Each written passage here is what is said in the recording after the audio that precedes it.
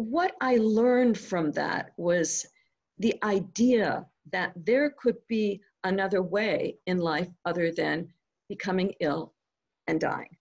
Forever young, I want to be forever young. Before we jump into the interview with Natasha Vita-More, I want to share a few quick updates. First, I've been doing interviews on Lifespan.io and Leaf's YouTube channel. I've interviewed Dr. Alex Zavaronkov and Dr. Aubrey de Grey, and I have more interviews and other content coming up in partnership with Lifespan.io on their YouTube channel. So make sure you go there and subscribe, click the bell, and then select all notifications, just like you have hopefully already done this on my YouTube channel. This is really important for the YouTube algorithm so that we can get our longevity, bio-rejuvenation message out to a mass audience. Thank you so much for your support here. Also, I've created a new YouTube channel with other YouTube longevity rejuvenation enthusiasts, Roen Horn, Max Anderson, and Alex Kotoff. We've already recorded a number of interviews with longevity thought leaders, and we'll be releasing them consistently over the coming weeks. This is really important also for the YouTube algorithm, consistency for content. So I'm trying to get smarter with the YouTube algorithms, and I hope that you will help us on our mission to do this as well too. Like, subscribe, comment, share, all those things are important. Natasha committed to do a part 2 on our YouTube longevity channel. So make sure you go there, subscribe, click the bell, and select all notifications so you don't miss part 2 with our longevity team. Also, we interviewed Richard Hart recently on a live stream on our YouTube channel, Longevity. Richard is a longtime longevity supporter and advocate. Richard was volunteering for SENS way back in 2006 and is a big supporter of Aubrey de Grey. Richard has created a new brand called SciVive. He's written a book with the same name. He has a Telegram group with over 1,500 members that's actively talking about longevity topics. And he has a YouTube channel named SciVive. I hope you can subscribe, ring the bell, and select all, because we hope to do collaborations with them in the near future. Richard was a great guest. I hope you can check out that interview. The best thing you can do to support me is just subscribing to my YouTube channel, ringing the bell, and selecting all notifications. Another great way to support me is financial support. Please consider supporting me on Patreon. I have lots of different options that you can use for support. There's also a new service out called Pledsto, and I'm an early adapter here. This allows you to support me at a minimum of 10 cents a month. Who doesn't have 10 cents? Also, you can always check the description of all my YouTube videos where I have other ways to support me, like cryptocurrencies, Bitcoin, Bitcoin Cash, Ethereum, Litecoin, and then other fiat methods that are more traditional, like PayPal, Venmo, and the Cash App. Also, consider following me on social media accounts like Instagram, Facebook, LinkedIn, Twitter, and others. I always have my social media accounts linked at the very beginning of all the descriptions in my YouTube channel. So please subscribe and ring the bell and select all on our longevity channel, because we have incredible content coming up, from live streams to long form interviews that are highly edited. Also, some shorter content in the 3 to 7 minute range for all you goldfish out there who don't have the attention span for 1.5 to 2 hour in-depth conversations. Finally, I'm really excited to announce Longevity's mascot, Gene the Chromosome. Say hi, Gene. Hi, I'm Gene the Chromosome.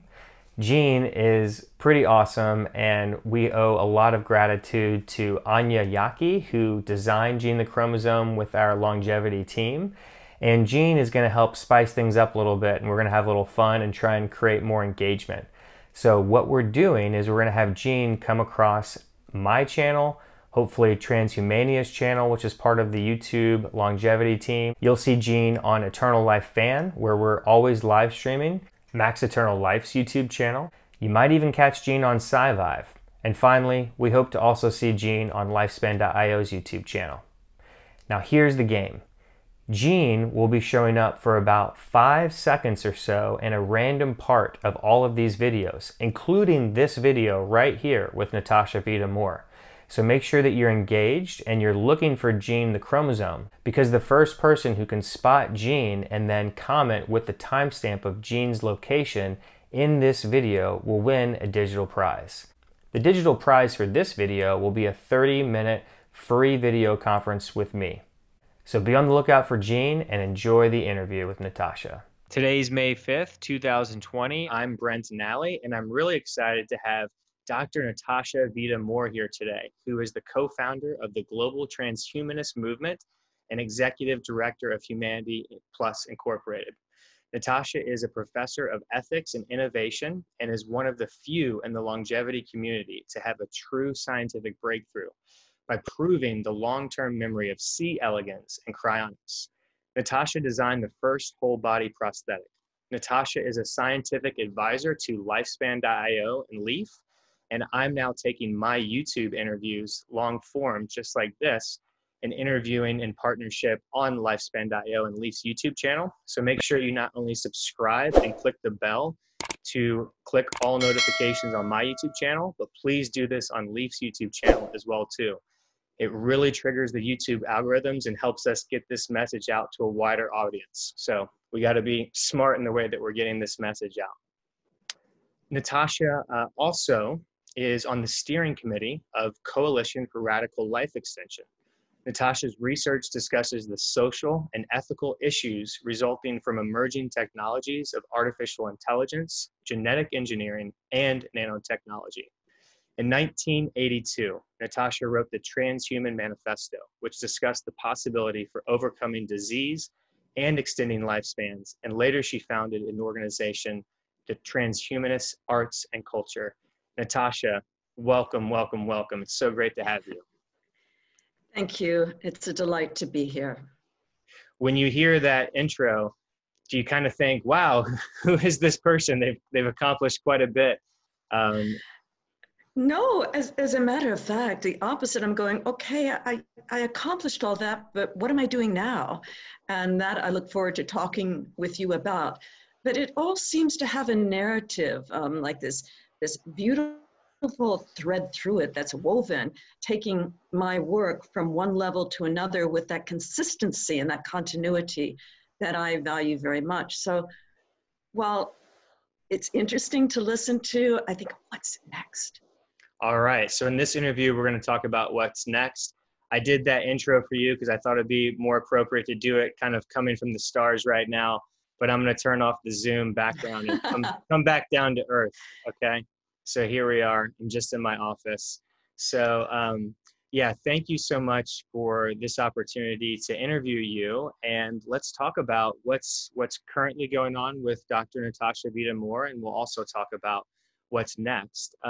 Before we jump into that, can we maybe start with, you know, what created the Dr. Natasha Vita-More that we are speaking to right now? How did you figure out a lot of these ideas and these concepts decades ago before most people ever thought about most of these things?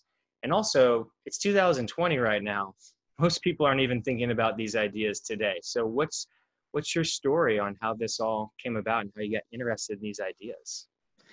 I think most of us are shaped by our childhood, how we were brought up, some of the experiences that we had, the positive things as well as the challenging things. I grew up in a family of 5 siblings, all extremely bright and highly creative. My father was an art director on Madison Avenue at Young and Rubicon. And so we had that sensibility about design, advertising, how to look at products. And while my father certainly was not interested in life extension at that time or the future of humanity, he was very interested in not only the discipline of advertising on Madison Avenue, Mad Men type, but also looking at Jackson Pollock and Kandinsky and some of the artists that were the abstract expressionists, where you take your imagination beyond the canvas. And that's what Jackson Pollock did. He moved the boundaries of the canvas beyond the canvas out into life. And my father painted that on our dining room floor in one of our homes, and that always left an impression on me. A second element that was very important to me is my parents moved all of us from New York to a ranch in Ohio, more like a farm ranch. And we had 88 acres. We had tree houses that we built with Morse code. We built a miniature golf course. We had fruit trees. We had a small little pond or big pond or small lake that we would fish in and ice skate on, and we had vines that we played Tarzan. So I had that part of my upbringing too. So the Madison Avenue, New York, with the museums in New York, the Whitney, the Guggenheim, the Metropolitan, all of that I grew up in, as well as living out in the country on 88 acres, where I learned how to really explore the environment and with my siblings have a great time. That was the foundation. There are other reasons that encouraged me to look beyond our human vulnerabilities. And I have to go to high school for that. When I was in high school, I was very politically involved and involved in the community because that happened to be Memphis, Tennessee, where in my senior year in high school, Martin Luther King was assassinated. And I remember sneaking out in the middle of the night and forming groups to deal with this horror that we were facing about bias and discrimination. And that set a very strong instinct in my mind about the biases and hegemony and anti this and anti that against a certain tribe of people. And being a woman, I felt part of that too. I was prevented from really doing the things I wanted to do as a teenager because I was a woman. It was a man's world. And so that kind of helped me build my stamina for breaking through boundaries.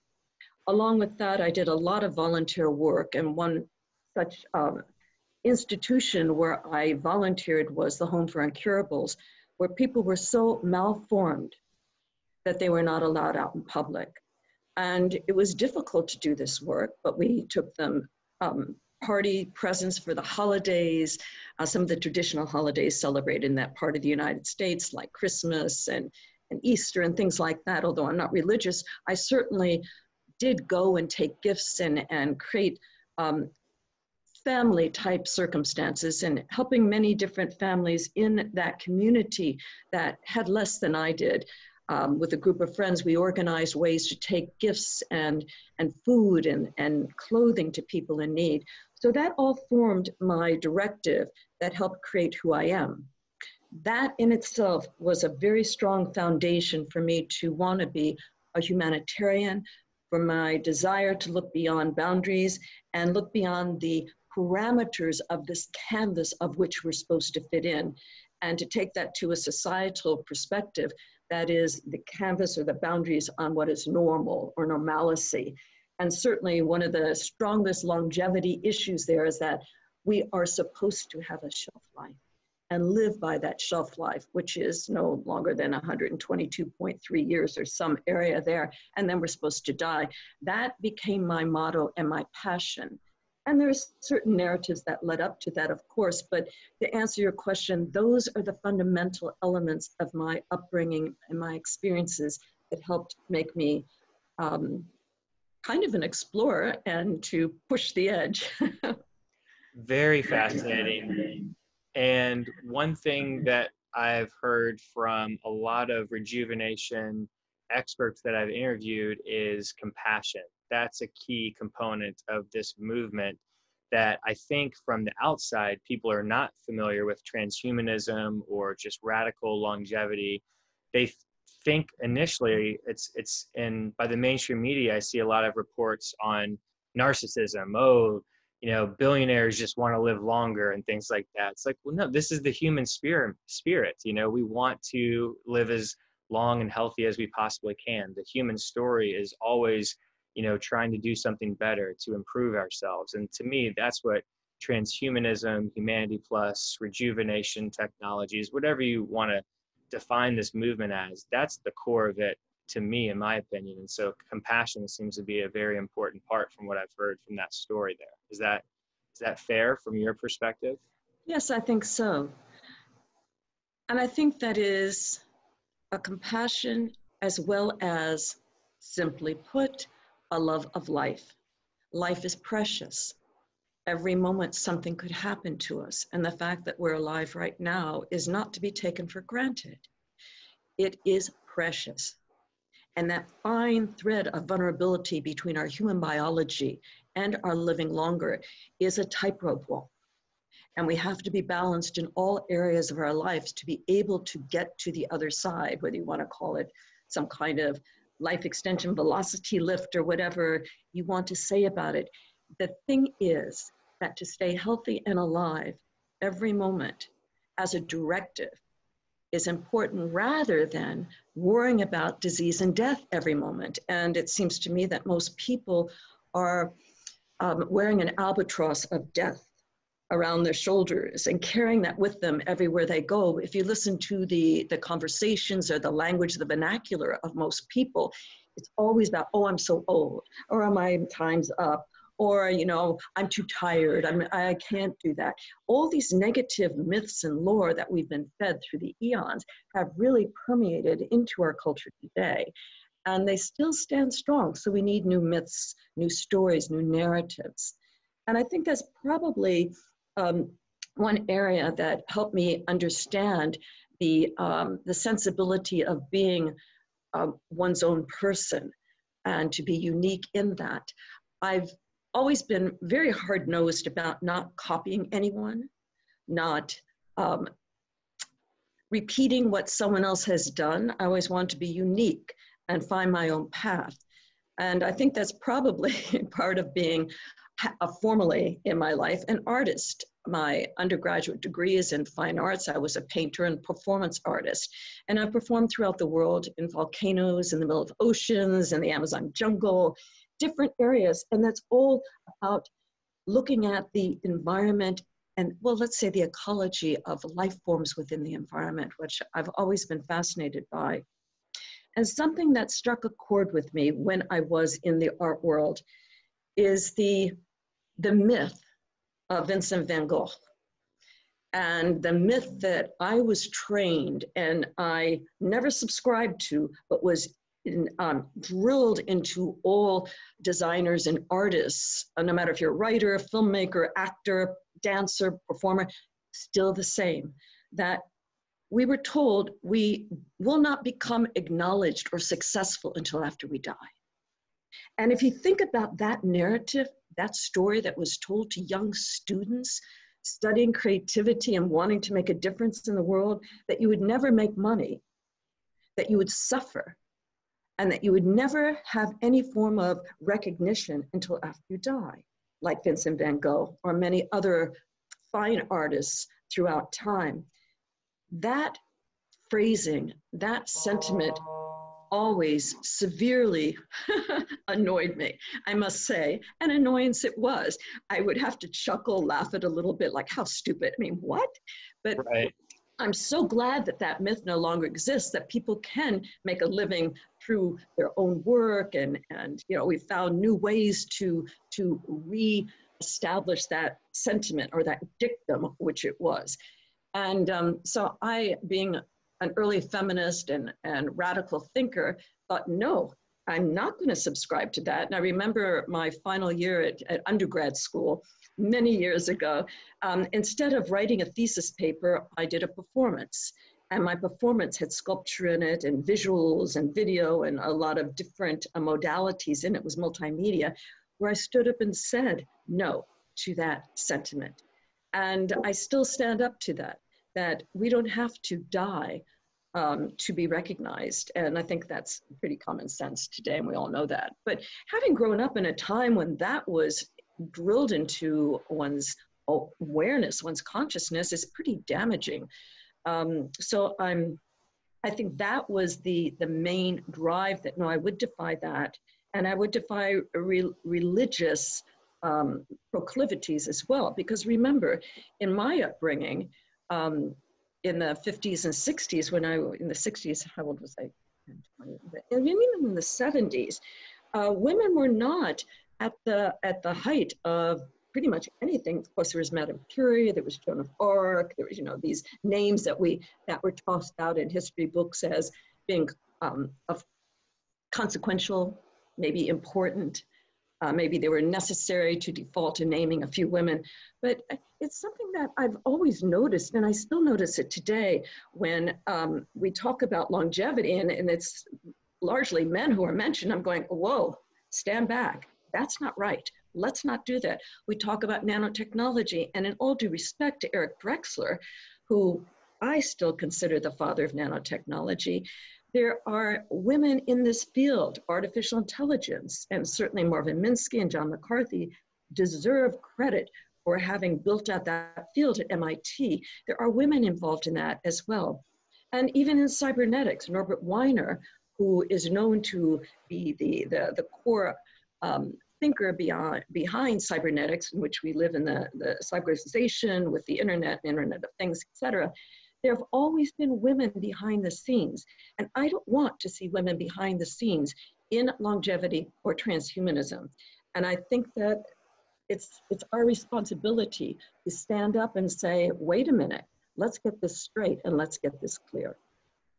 Beautiful. I loved all that. There are two major things that stuck out to me earlier when you were chatting, other than the women empowerment message, which is that you are actually a 0 to 1 person, not a 1 to 1 person. And what I mean by that is I have a number of books behind me that I talk about on my YouTube channel quite a bit. And Peter Thiel, the founder of PayPal and accomplished many other things, billionaire, he's also very interested in life extension technologies. He wrote a book in 2013 that I've read 3 times. I highly recommend it. It's called 0 to 1. And it's all about creating new things, new technologies that don't exist. That's the only way we're going to advance forward for the human species. So you're a 0 to 1 person. You said you don't like copying. That's the language that Peter Thiel uses. He likes to, create new things, and the value can be incredible there. And then the other— Hold on just a moment. Alexa, stop. Thank you. Sure thing, no worries. We can edit Alexa that out. always goes off at 11:30 every day because that's when I go into my gym Oh, and I okay. work out and I meditate. So No problem. but I agree with you to 0 to 1, and it's something that there's something about that sensibility that find something new. Don't always copy what someone else does, or if you are going to borrow, give other people credit from where you got your information.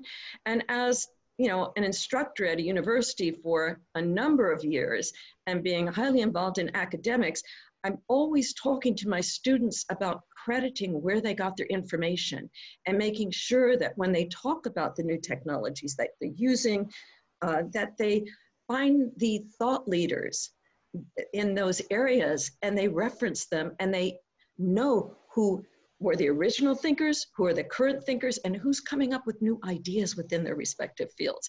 That is so important because we can all take selfies and brag about how we're this or we're that, but it's weak. And I think people are starting to see through that. And we want more authenticity, sincerity, and as you say, more of a compassion. And the best way we can be compassionate towards others, especially in our fields of longevity, of technology, of life extension, and worldviews such as transhumanism, is to always be mindful and respectful of not only the pioneers, but also the new ideas, the new pioneers, the people who are coming up with new concepts. Very, very good. And the other idea that I heard there is you talked about the stories that were told to you as a young person and how they weren't, the most uplifting stories. They were rather limiting and, dare I say, depressing. So another book I have behind me that I really liked is the book Sapiens, where he talks about how what really separates humans from all the other species, including, it appears, Neanderthals, is that we tell stories, and stories are really, really powerful. And the stories that we tell ourselves might actually be the most powerful, not the stories that we tell other people, the stories going on in our own head. And so I agree with you so much there. And it's not easy, especially during this time frame that we're in, where we're unsure about our economy, we're unsure about the political landscape, we're unsure about our own, are we going to test positive or not? I mean, there's so much uncertainty around us that it's so important to make sure that the stories going on in our own minds offer possibilities, opportunities, and self-love. Very important.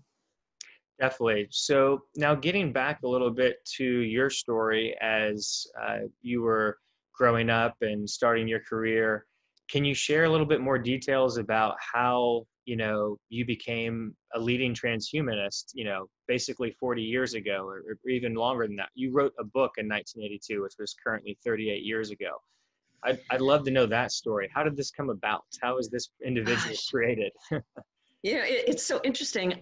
A lot of it has to do with, and this will tie in, so here's my narrative. I lived in a beautiful mountain village for many years, and it's called Telluride, Colorado. And I owned a home there, and I built my first business there. I had a frame shop, and then I had a gallery, and then I had an advertising, no, I wouldn't say advertising, I had a commercial art design business where I designed most of the brochures, the logos, everything in Telluride, and a silk screening press. While I lived in Telluride, I was very happy. I didn't have a TV, I didn't watch the news. I had a horse that I rode daily. I hiked through the mountains. We were surrounded by 14,000-foot mountains on all sides. It's a ski town, a well-known ski resort, and it's also a film community where the Telluride Film Festival runs every year. So I was pretty much secluded and happy and at the height of my life there. I loved camping out and hiking and riding the horse and running my businesses. I got involved with the film festival, and through that, I was the artist in residence at the film festival, and I loved that too because most of the films shown at the Telluride Film Festival were European films. They weren't Hollywood films, and a lot of the independent filmmakers like Stan Brakhage was there, and Werner Herzog, and Wim Wenders, and Bertolucci, and Coppola was there. Was Hollywood, but not quite Hollywood. And it was really great. So my peer group, my friends, were not only the locals in Telluride who were skiers like me and small business owners, but individuals in the film industry and the music industry, because we had the Bluegrass Festival, we had the Jazz Festival. So I had Herbie Hancock over for dinner, and many individuals who are very renowned in the arts and entertainment. And that was normal for me. My home became a center for the arts and entertainment. 1979, a man by the name of Richard Lowenberg came to Telluride from San Francisco, from the Bio Arts Lab in San Francisco, and he got together with the Zolines, whose family owned the ski resort in Telluride, and they were friends of mine, and they asked me to be involved in something called Arts and Sciences 79. And when I became involved in that conference, I worked in helping to put it on, and I performed at it and did a number of different projects. My mind changed because we had invited the leading technologists to present video, augmented reality, different virtual environments like Hole in Space, which was done by Kit Galloway and Sherry Rabinowitz, which took place in Times Square, New York City, and then Century City in Los Angeles, where people could walk by through and say hi to each other using the West Star satellites. First time ever done. So the arts and entertainment went into satellites and virtual reality. And I went, huh? I woke up. And I never went back. We sold our home in Telluride. I packed up my bags and I went to Los Angeles. In Los Angeles, I got involved in the film festival. I worked at Francis Ford Coppola's Zoetrope. I worked for 20th Century Fox. I wrote for The Hollywood Reporter. I made my own videos. I exhibited my own videos that I wrote, directed, and starred in, and they're all quite wonderful and fun. But that's not the point. The point is that during that time, I also decided to travel to Japan and perform there. And I was on stage every night I was an entertainer, let's say. And it was great, and I enjoyed it, and I enjoyed the fame and fortune of it. And I was invited to Paris, to the Paris Arts Festival. I was invited to Switzerland to perform with Peter Weiss, who was friends with David Bowie. And it was just a really wonderful time of being with the elitist artists in the world. I enjoyed that. Unfortunately, I got sick when I was in Japan, and it changed my life. So here we have another pivot. And I think all of our lives, all of our narratives, our stories are based on circumstances that cause us to change or pivot from one direction to another. I was so ill, I was hospitalized and in intensive care for 2 weeks. I snuck out of the hospital. I was not released. I had enough. I left the hospital. An aficionado picked me up in his Corvette, American car, and I had to go back on stage. I did comedy. So I did, I couldn't stand up. I was sitting down. I was ill with an ectopic pregnancy. My baby died, and I almost died too. I was looking so forward to having children. As something that I've not been able to have, but it was a time in my life where I was at the top of my career as in the entertainment industry as an artist, not a fine artist, a performing, visual, poetic type of artist. And most of my performances were, again, in the Amazon jungle, inside volcanoes, out in the middle of the ocean. And then having soliloquies about life and death and the future. And that's always been the theme of my work. When I got back to the United States, I remember I was living in Venice in the canals, and I picked up a magazine. It was called the Reader. And on the cover was someone by the name of F.M. Esfandiari. And I opened up the Reader, and I saw this article about this person who was just amazing. He was with the United Nations. He had participated in the Olympics. His father was an ambassador. He taught at the New School of Social Research in New York City. He ran courses at UCLA. And it was all about the transhuman, the future human. And it was about life extension. And I don't think at that time he used transhuman. Let me rephrase that. It was about not dying and why we should live longer. And because he was not only with United Nations, and he was Olympic champion and an author of numerous books, Upwingers, Telespheres, Optimism One, The Beggar Identity Card, all books that had to do with the ideas that I already had about that canvas, and to go off the edges of what is normal, to seek beyond, to be creative, to reach and explore beyond what is given to us and told to us through our mythic lore, through rules and regulations, and through what humans are supposed to be. And if you're outside of that, you're not normal, so you're the other. Well, F.M. Esfandiari's writings really intrigued me. So I went to the library, I got all of his books, and I read them. And then I called him up, and I introduced myself, and I said, I'd like to meet you. And we met, we became very dear friends, and that was in 1981. And we remained friends until he passed away. But what I learned from that was the idea that there could be another way in life other than becoming ill and dying. And well, in my own mind, I saw beyond that. I thought I'm the one who left the hospital when I was told not to leave. I thought, I'm not going to die here. I'm going to get out of here and find a way to cure myself and get healthy.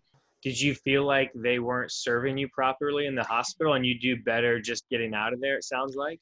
Yeah, well, well, they saved my life because I was found on the floor of a restaurant in a city in Japan, hemorrhaging to death.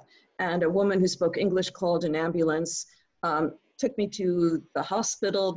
She translated with my English-Japanese dictionary as I'm lying there in the operating room, saying, you have to agree to the surgery or you will die. You've got like minutes, you're dying.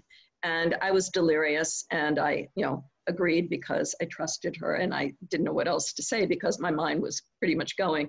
So, but I remember being on the operating table, and they had to strap me down because I started, freaking out. And I saw the knives coming at me. They had to cut me open and remove the fetus, which was growing outside my room. And then that was all good. But in the recovery room, when I was in intensive care, there was a nurse that sat there at the foot of my bed and just stared at me all day. And then she left at night. And she didn't speak English, which was fine. But no one, I was alone and in pain, and I would scream for morphine because I was in such pain. And of course, they gave me the morphine and everything, but they made me stay in bed.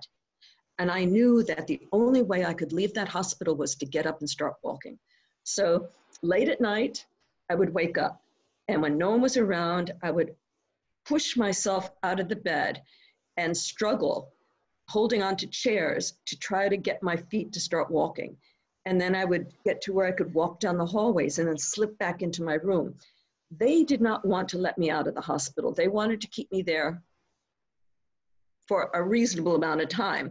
In my mind, it wasn't reasonable. I wanted to get out of there. I knew that I was still, bandaged and, stitched up and everything, but I knew that if I didn't get out of there, it wouldn't be good for me. So I left. I snuck out.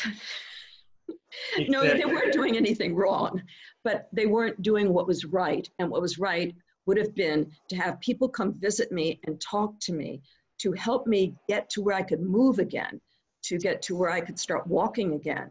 And so that's what I knew needed to happen for my own physical health and my own mental health. I needed to be out of there. And so I left. Yeah, it's an empowering story where you have to think about what's best for you, and only you know what's best for you. And that's something that I want people to consider right now in these interesting times that we're in with COVID-19. So, okay, thanks for sharing more details there. Please continue with, the rest of your story that you were sharing. Yeah, so let's see. When I got back, when I left Japan, now this is an interesting story too. I was told to leave Japan. I was told to leave Japan because the Beatles were in Tokyo and they were performing, but they had pot. And at that time, it was very illegal, very strict not to have any pot, any marijuana in Japan. And even though they weren't performing at the same location that I was performing, all American or non-American, any, let's say, people on a performance card, green card, whatever it was at the time, I can't remember, were told to leave the country. So we were sent out. And that was kind of sad because I still was not completely cured. I still had bandages on me, but and I didn't want to leave, and my hosts didn't want me to leave either, but I had to.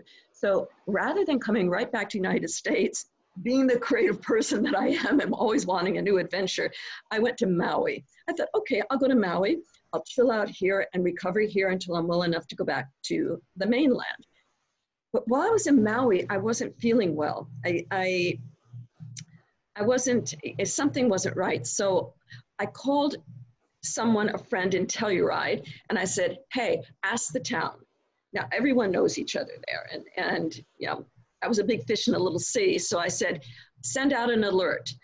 Ask locals if they know anyone on the island of Maui that can help me. I need some help here. And it's hard for me to ask for help, but I knew I had to because I wasn't well. And I got a call back to my hotel room, and it said go, and it just was an address. The person didn't have a telephone. So I got a taxi and I went to this home. It was right near the Hana jungle. And if you know Maui, it's beautiful with banana trees and it's gorgeous. So I went and I knocked on the door, and it was a home of a filmmaker. Now remember, Telluride was a film community. It was either a skiers community, athletes, or you were in the entertainment industry. In fact, Tom Cruise got married in Telluride. Oprah Winfrey would work out at the gym that I worked out in Telluride. So you have, and no one cares who celebrities. Clint Eastwood would have breakfast with my nephew. It's just no one cared about any of that stuff. So forgive me for saying it, but I'm just setting this up for your audience because it is an interesting narrative. And I grew up with my father on Madison Avenue, and I wore Raquel Welch's bathing suits as, you know, at 12 years old. So celebrities don't matter to me. I think they're kind of silly to call them celebrities. I just see them as people that are highly creative. In any case, I went and knocked on this door, and this gentleman answered the door, and I said, hi, and I introduced myself. I said, I need help. I'm not well, and I've just been in Japan as an entertainer performing, and can I talk to you? Can I stay here? And I ended up living there for 3 months. He was the most lovely person, and he was a filmmaker. So we put our creative juices together, and I was healing, walking better and moving around better. And then we decided to make a film inside the volcano Haleakala. And for any of your listeners that have been to Maui and know Haleakala, wow, it is one of the most beautiful sites on the planet. So we decided to make a film there and base it on my life story that I just gone through. Remember, I lost my baby and I felt dormant. I felt like a dormant woman. And Haleakala was supposed to be a dormant volcano. So we made a film inside the volcano with me dancing to the sunrise in this beautiful pink satin gown that I designed and I sewed. And first we walked through the volcano. We hiked, it's 33 miles long. So we had to spend the night in it. We went with a team of people and hiked through it down the sandy slopes out of the gap. And then at the gap, we walk out of the volcano. That's where Charles Lindbergh is buried. So it's really cool. So after doing that, we decided on the location to make the film. And the film is called Sleeping Goddess, Waking Muse. And the sleeping goddess would be the dormant volcano. The waking muse would be me. I don't want to cry. Take your time. Overcoming that tragedy. So, but it's beautiful, and it was shot in 16 millimeter, and it's a tribute to the beauty of life in respect to death. So having done that, it was just wonderful. I still have the images of those. He was also an incredible photographer, and he did the most beautiful black and white images that I will have in my next book. But it was such a beautiful way to end a tragedy, that to have this exploration of hiking through that enormously incredible volcano. And it's called Madame Pelly's Path. And to have made that film in there, and I never, put it in film festivals. I didn't care. I don't care about that type of stuff. I'm not looking for awards for my work. My work is my work. It's my life. And I still have all of it. It has been put in some documentaries on my life, and I don't even know where they are. But I do have the images, and perhaps I should get smart and start documenting my work. But it was an incredible story. So after that, I went back to Los Angeles, and that's where we'll end up, where I opened the magazine in Venice, California, in the canals where I was living. And I saw that picture of FM Esfandiari on the cover, and it just made sense. It's like, I just went through this where I almost died, and then I made a film inside a volcano that's dormant, and now I want to come back to life. I survived that. So what is my next step? And then it hit me like a bolt of lightning. Life extension. Why should anyone die? Why should a baby die? Why should any human die? Why should anyone who, thinking of my years as a teenager at the home for Incurables, where I was going and taking them gifts and meeting with people who were so deformed they were not allowed out in public, which would be politically incorrect today, but that was in the 1960s. So we've come a long way over time, and we still have a long way to go. You mentioned the biases against longevity and how people think it's a selfish thing, think that, we're narcissists, all this. I went through that in the 1990s. After I wrote the manifesto in 1983, the Transhuman Manifesto, and it got sent out on board the Cassini-Huygens spacecraft in 1997, I think it was. And that was the first time the writing, I am a transhuman, and the idea of life extension and longevity and not dying was put out across our solar system. And that's something I've not even promoted either, but I think I should now that you're bringing it up. And I think that you're going to be a very valued friend to me, because you're someone who reached out to me, and here I'm sitting in my own little world, doing my own little creative stuff, and forgetting that I do have a history, and that I need to respect myself first and take care of that, which I will after this. I promise to do that. But I have to say that it was FM Sfandiari that inspired me, but it wasn't an inspiration that came out of nowhere. I was already inspired by living through it, by going, and by how I was brought up in undergrad school as a fine artist, being told I had to die before I could make money at my craft. So 1982, Natasha, you wrote the Transhuman Manifesto, and I mentioned that in the intro. Can you please share with us a little bit about what was going on in your mind and your life at the time, what that book is about, and then from your perspective, the impact that that book had on the life extension and transhumanist movement? When I wrote the Transhuman Manifesto, it was a poetic salvo about overcoming odds and looking for possibilities.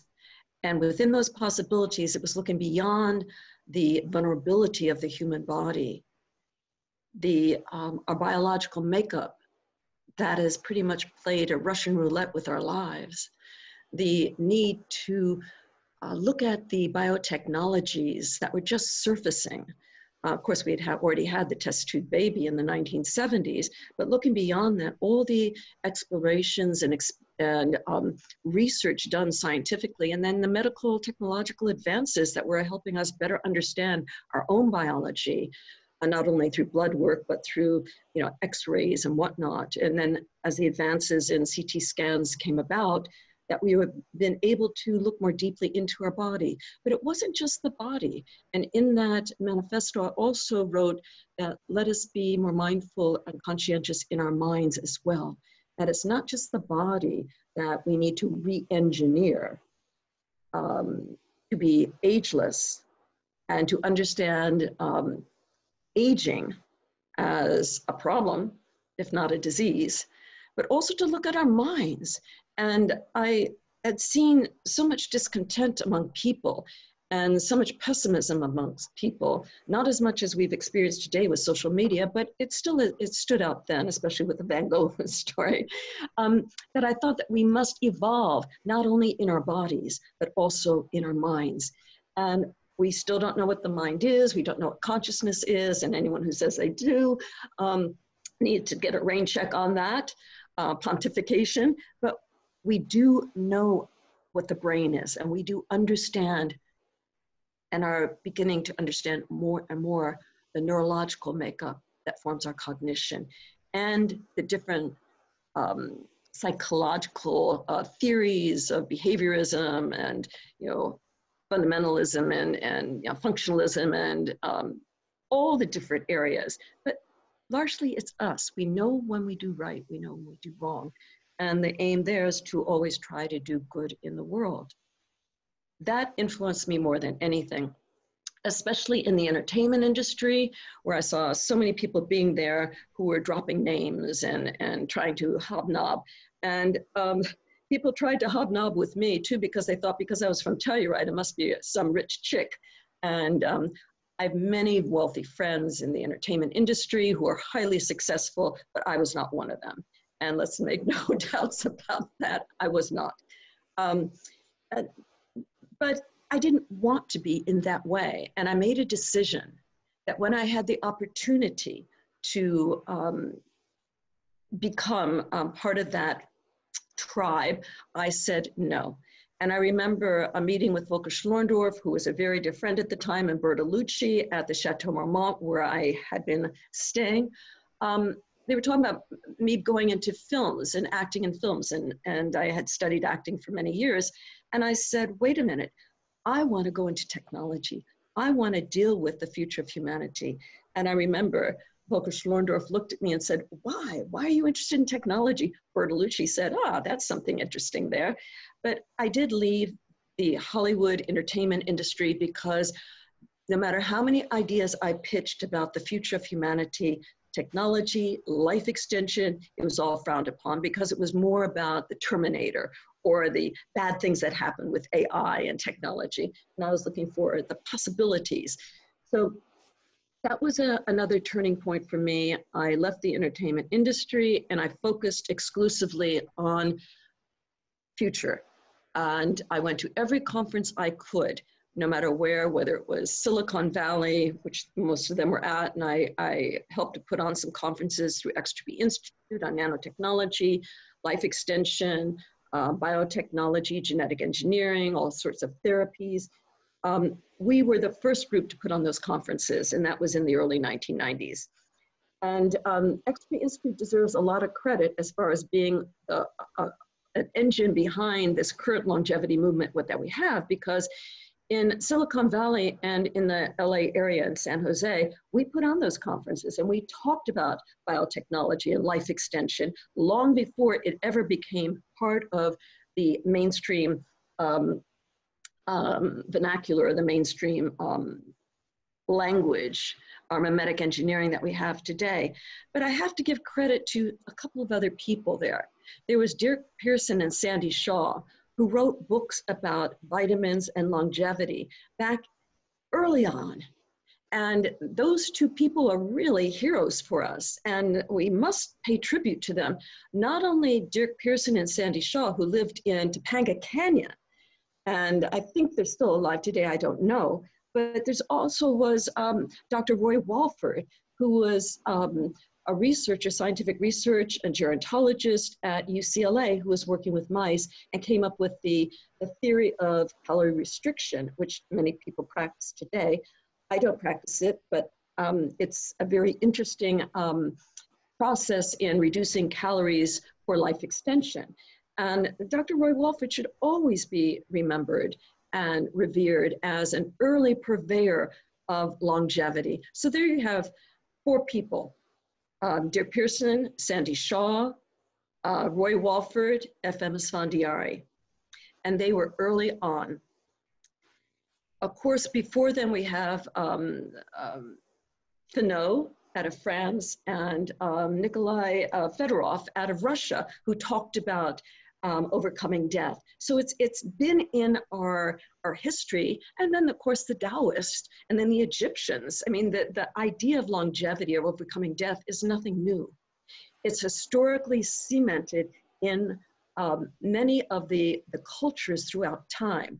The issue today is we do now have certain therapies, technologies, medical interventions that are allowing us to turn back the clock.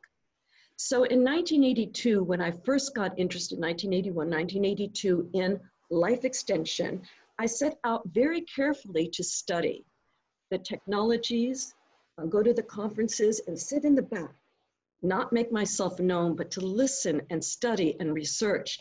And then that was in the 1980s.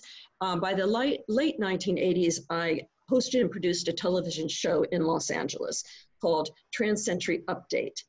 And I had many guests talking about these technologies, AI, robotics, automation, clean energy, photovoltaic systems, electric cars, cryonics.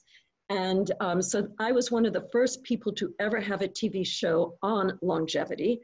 Second thing is I ran for, in the 1991, I ran on a transhumanist ticket for the Green Party and was elected in Los Angeles by a landslide. I was actually on a ticket.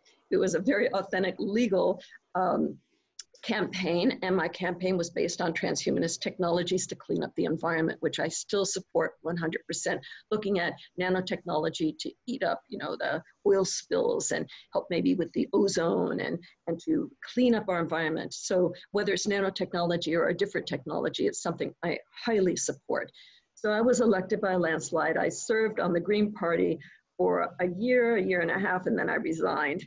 There was too much inner fighting, and that's something I don't like about political parties, the fighting, and he said, she said, they said, and this I think it divides people rather than brings people together. And I see that today with the different transhumanist parties. I see this divisionism It's like the socialists hate the libertarians, the techno-progressives don't like this.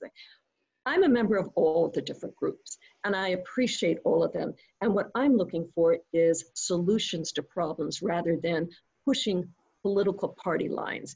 And so through the 1980s with my TV show on Trans-Century Update, it was about the future of humanity. And then the early 1990s when I got politically involved, and I don't regret it, but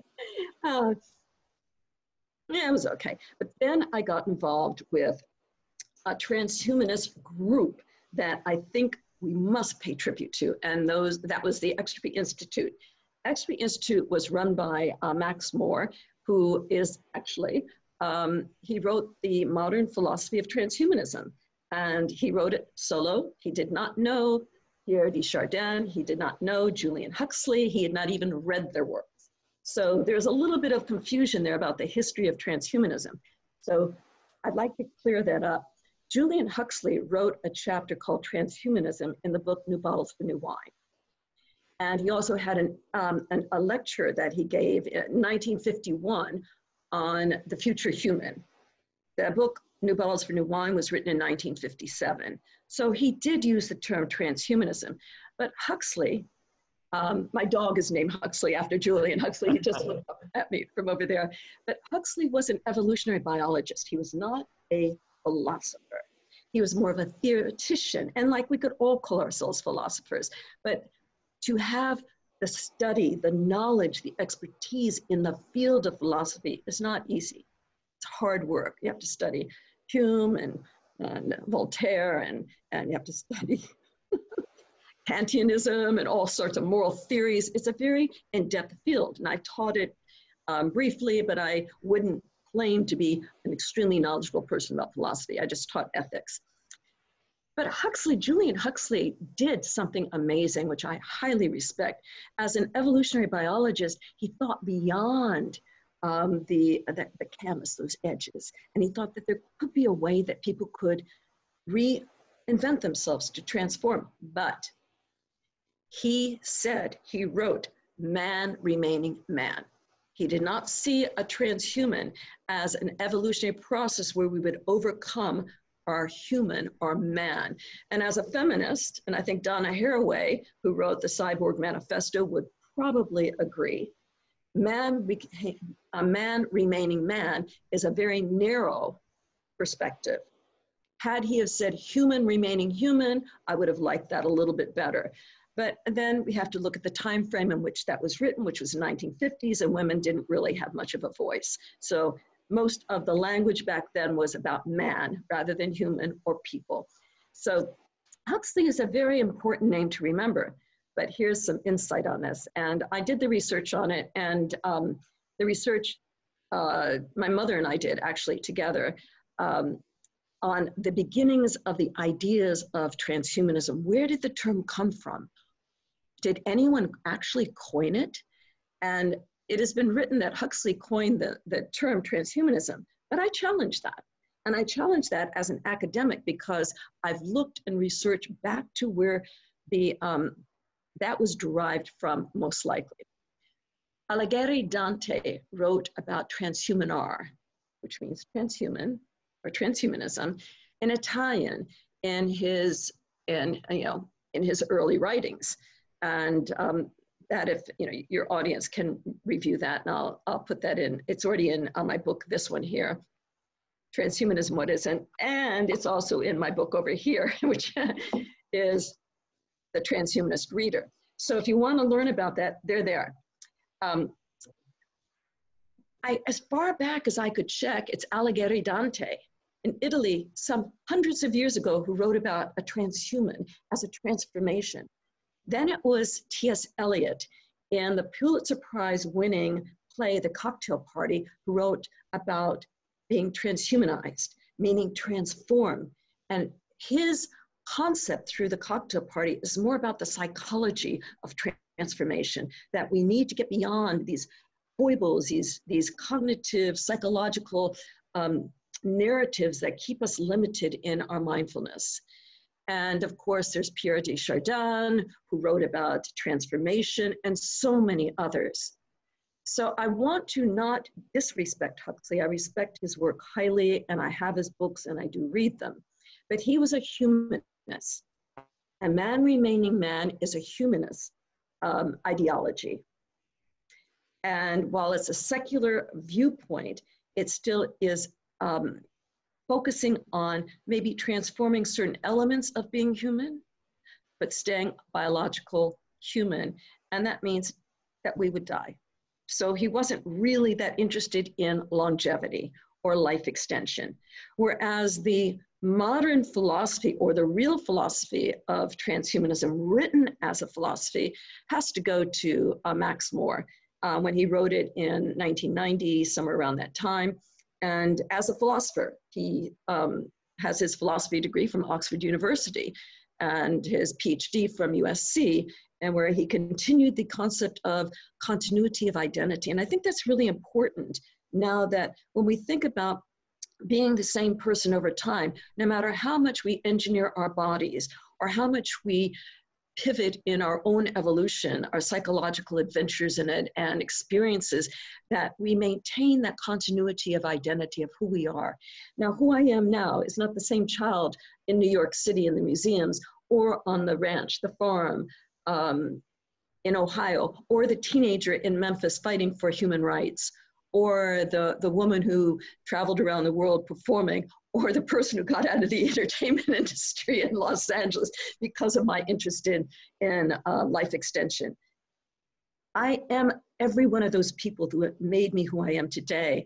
And I hope the lessons that I'm learning today make me a better person tomorrow. But I just wanted that to be really clear, because it gets obfuscated, especially within the political arenas that we have today. Transhumanism is not about politics. It's about human potential. And you said it earlier, it's that ability to be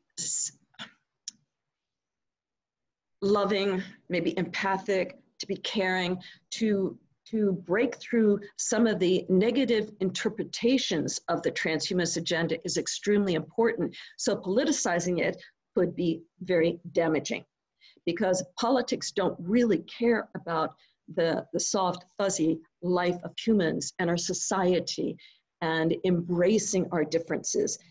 Political parties are manufactured to evidence and show differences, so they win. It's a win-lose. It's a zero-sum game, basically.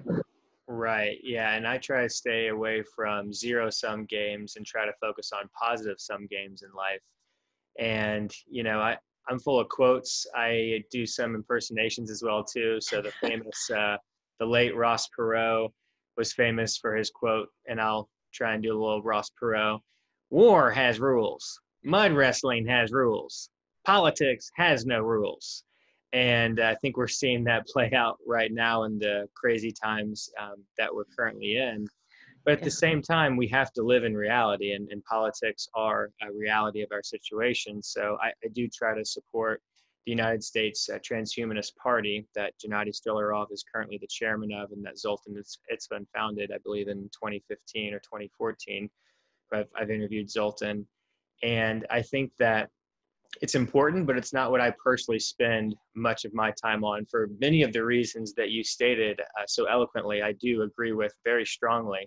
The more you're talking, the more I'm realizing that we have a lot in common. I agree with the former wrestler and governor of Minnesota, Jesse Ventura, who says that, the Democrats and the Republicans are more like the Democrips and the Rebloodlicans. They're basically gangs. And it sounds funny at first if you haven't heard that. He wrote a book called Democrips and Rebloodlicans a few years ago. But if you actually get past the humor and you look into the facts, in my opinion, these political parties are doing insanely higher damage than any two little gangs are doing, basically in inner city Los Angeles and Chicago is where the Crips and the Bloods are, if you think about the damage that they're doing to our society, in my opinion. So I don't associate with either of those parties. And there's so much to talk about from your incredible life and your story that you've been sharing with us so eloquently regarding Aldous Huxley. I can't help but think about the times that we're in right now with COVID-19. and the things that are happening, the liberties and freedoms that people are just so, you know, easily giving up, not only in America, but other places.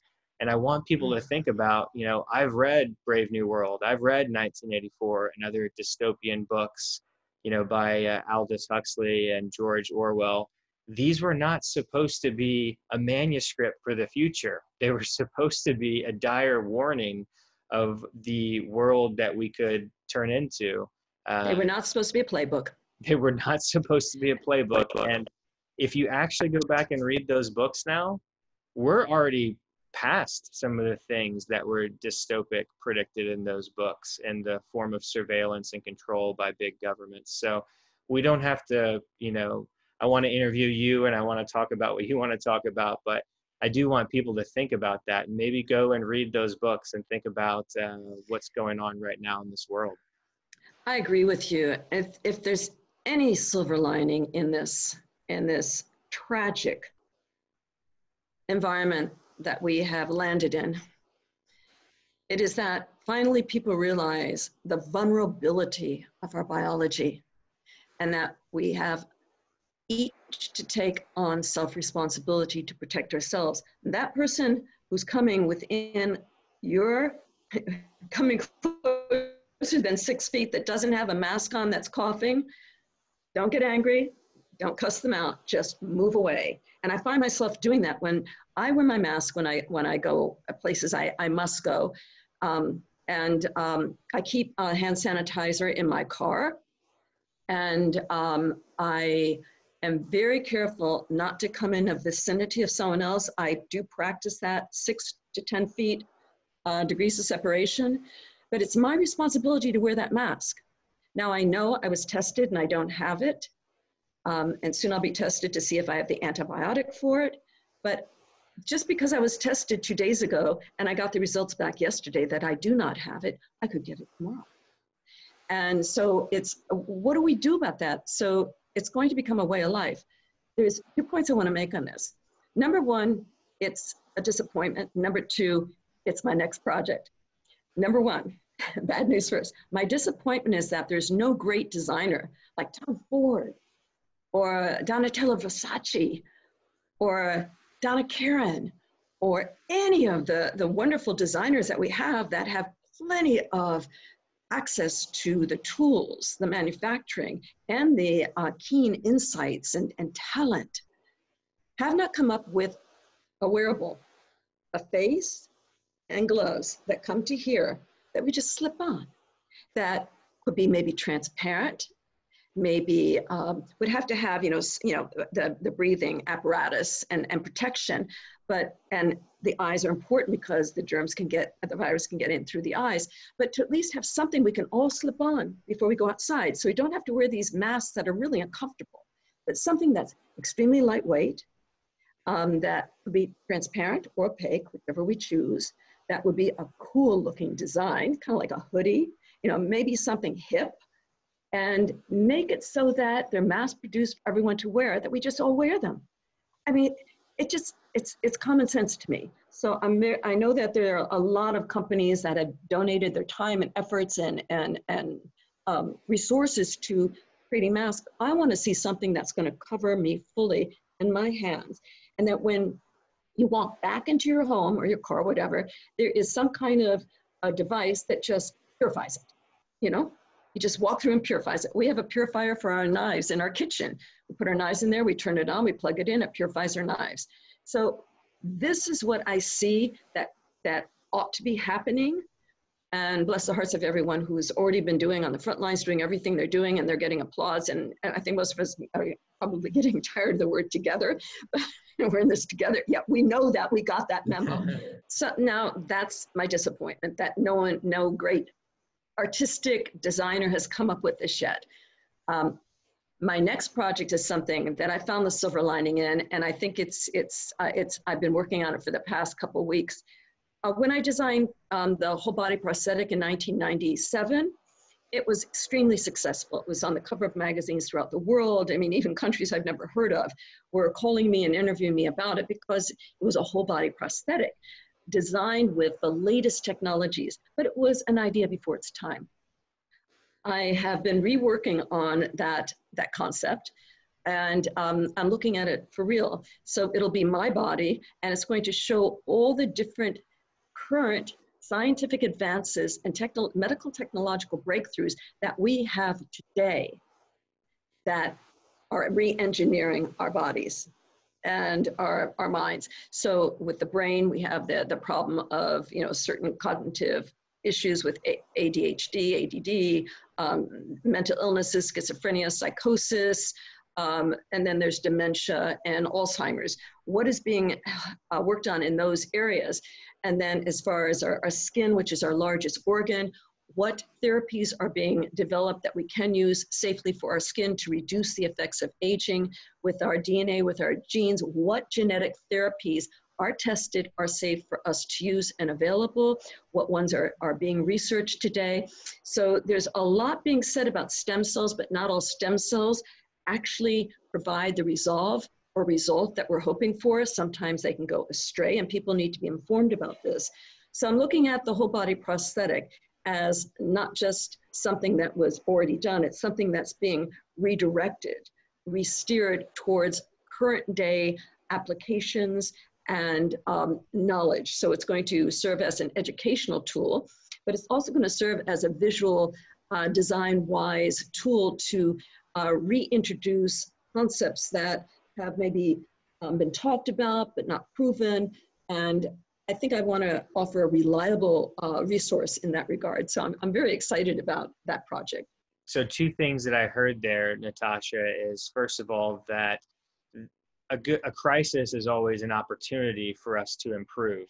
And, you know, with this COVID-19 crisis, we should create new technologies. The inventors, the scientists, the entrepreneurs of the world need to really come together, and we need to fix a lot of the problems that we've quite frankly known about for decades and been complacent about. So for example, if we do the things that you mentioned and create these technologies to stop COVID-19, or, you know, like the mask and the face mask you're talking about, we can also at the same time dramatically minimize or reduce or completely remove things like influenza, which according to the World Health Organization and other credible entities, kill on average about 646,000 people every year globally, annually.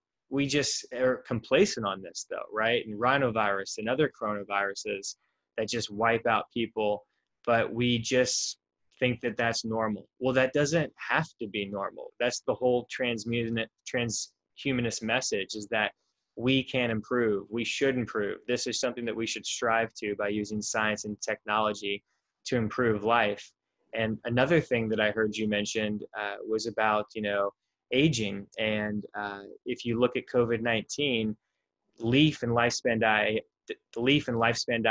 have mentioned that aging is the foremost risk factor for COVID-19. And I think that that's a brilliant message that is getting communicated somewhat throughout the mainstream media and governments now, as we sit here on May 5th, a little better. But this is something that I personally figured out in January when I did my initial research on COVID-19. I said, oh, this is just clearly wiping out, you know, people of higher age way more. The morbidity and mortality rates are insanely higher. They go up dramatically after age 40 and then just keep rising. So let's talk about your scientific advisory role with Leaf and Lifespan.io, and maybe the things that I just mentioned there, how that ties in. I think it's very important that we consider what transpired in Japan about 5 years ago. And I'll preface this very concisely for you. I was invited to give a keynote on an issue Japan was facing. And I didn't realize it was probably trending around the world, but now I see that it is. Back then, some years ago, I was asked to address the issue that they were facing. People retiring early. I think their retirement age was something like 59. And a reduction in birth rates. So much so that they were facing a population decline.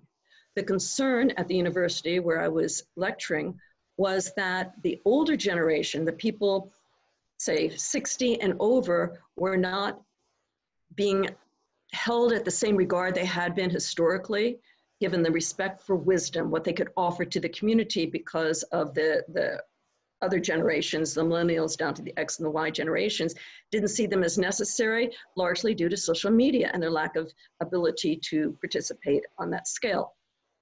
So now let me move this forward. I came up with an idea called the regenerative generation, where I pitched the idea that those seeking retirement, whatever country, whatever age that is, be also re-included in lifelong learning, re-education, that there be events, formats, facilities available to these people so they could learn new skills, whether it's social media skills, how to text, how to tweet, whatever it is, as a way to contribute to the economy. Not only would that contribute to the economy, it would also make that particular tribe of people over 60, 70, 80, 90 meaningful, purposeful, and worthwhile to society. Therefore, they wouldn't be disregarded or looked down at because they weren't participating in society. I think that's where we stand now, and I think this is something LEAF could really contribute to. Aging is a disease, we know this. The fact that people 60, 70, and on up are in the dangerous area for getting COVID-19 and surviving it is alarming. The fact that more and more nursing homes are reporting deaths, if not increased cases, is alarming and sad, because these are our precious citizens of the world.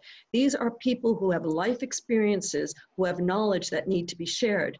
So if we could look at this generation as a regenerative generation of people that can relearn, be welcomed back into society, that would be wonderful. It's the wisdom of people who have lived a life, no matter how wealthy, how poor, how informed or educated or not, it doesn't matter.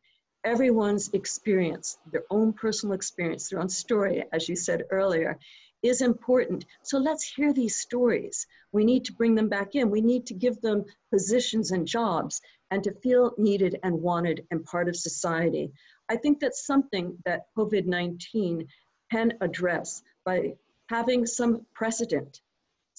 It wouldn't be a policy or legislation, it would be more of a memo or a report on what is needed, because those people are running scared right now. And I'm part of that group. I'm 70, so I'm considered a has-been. I was let go of my job because I'm 70. I'm looked at as a has-been, especially in many communities, because I'm 70, and I say, no way. I will fight for this, and I'll fight good and hard, that I'm youthful, I'm vital, and I still have a lot of life worth living. My brain is still highly active. I work out and lift weights, and I consider myself a sexual, sensual woman. So I'm not alone in that. Age is a number, and it should not dictate who we are. But when we get into something like COVID-19, chronological age does mean something, because our bodies start deteriorating, some maybe earlier than others. Well, I've met people in their 40s and 50s that appear and act older than someone in their 70s and 80s. That is frightening to me, and it just goes to show that chronological age does not determine who we are in our life. But it is consequential when we think about the deterioration of the body and the disease of aging. And the most vulnerable people are those who have immune deficiency disorders. But you don't have to be old to have that. It's just part of the aging process. And if that's part of the aging process, it is a disease. So our immune system having problems or being deficient is a disease. And I think that LEAF can be one of the pioneers and the purveyors of bringing this to the attention, not only of in the United States, but because LEAF is a global organization, it should make this a precedent for everyone, everywhere, to understand this. Very beautifully said. And regarding aging being a disease, I just want to give myself a quick plug. I've written a couple articles in the new digital magazine called The Immortalist magazine. It's founded by Denora Delphin, who is a wonderful human being. And in my first article, which was I Am Issues #3 in March, I talk about the difference between chronological and biological aging, and how they're intertwined as well too. They're related, but they're different. And we don't yet have the best technologies to measure biological aging. I think the best technologies that we have that are agreed upon from the rejuvenation experts that I've interviewed are the Steve Horvath DNA methylation clock, Steve Horvath is a professor at UCLA. It's a very good predictor of when you will die, your mortality.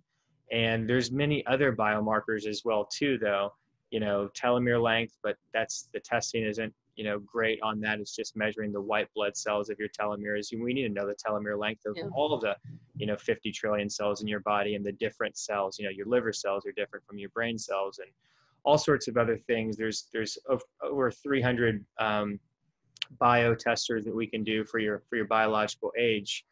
So there's that component. But then there's the other component of disease. Dr. Aubrey de Grey calls aging a medical condition or problem. You call it a disease. I personally call it more of a disease as well too, because I don't think a medical condition or problem is strong enough language, in my personal opinion. I want the world to see this as a disease, because aging is currently killing about 110,000 people on average per day, out of about 150,000 people on average per day that die globally. It's clearly the biggest problem in the world if one defines a problem as killing humans. And I certainly define that as a problem. And Natasha, as you so eloquently stated just a few moments ago, not just killing humans, but killing the people who have the most wisdom, the most experience, skills. And I think this is very well misunderstood. And I think it's misunderstood because throughout all of human history, we haven't been able to do much about it. So we've created these stories, in our culture, whether it be religious or whatever, to say, well, it's natural. There's nothing you can do about it. Just go on with your life. Don't worry about that. And we create these stories that it's good and things like that. But it's not good. And we want to fight it. And we want to use science to fight it. And another thing that you mentioned before, you talked about learning, lifelong learning. I don't know if you know this about me, but I quit my last job at LinkedIn, which is owned by Microsoft. I was selling e-learning. LinkedIn's product was LinkedIn Learning. And LinkedIn got acquired by Microsoft, as I mentioned. But before that, I was at lynda.com, and they got acquired by LinkedIn. Lynda.com was an e-learning company founded by Linda Wyman in 1995. So e-learning is incredibly important to me, and there's lots of great opportunities online with Udacity and Udemy and LinkedIn Learning and many, many others. I just saw that Harvard might actually be offering all of their courses online for the fall semester of 2020. I just saw that a few days ago. So our world is changing in many ways, and I think that COVID-19 is going to bring us into the digital age faster, which I, for one, am welcoming. I'm already have my whole life set up digitally. I'm on Zoom, I'm on Skype all the time, building businesses and, interviewing fantastic people like yourself about rejuvenation technologies. I don't have to go in my car and emit a bunch of CO2 and waste time, money, and energy doing those things. That's kind of the old world. If I want to, I can. But the environment has already cleaned up dramatically in the last couple of months since COVID-19 has happened. This has been very well documented. The air quality in Los Angeles and places in China is the cleanest on record since we started testing now. So I just kind of threw out a bunch of things there. I'm piggybacking on a lot of the ideas that you mentioned. So what are your thoughts on some of those things I just mentioned? Yeah, it's fascinating. It's absolutely fascinating. What was coming to mind as you were speaking is that old dictum, the old should die and make way for the young. How many times have we heard that growing up? And it's just like, the old should die and make way for the young. I mean, as if there's not enough room for everyone. So I think that once we see the senior generation come up with a new name for themselves, and maybe you can come up with a new name, or I call it the regenerative generation, but that's a little bit lengthy and wordy, but senior citizen is just no one wants to get that letter from AARP when you turn, what, 55? Right. It Now you're a shows how senior outdated, citizen. you know, the whole, yeah.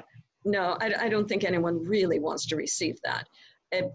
I think that that whole concept of senior citizen, you're not treated like a senior citizen. You're given maybe a reduction in tickets to the movie theater, you know, Senior Citizens Day. It's all very embarrassing, and there's nothing sexy or sensual to it.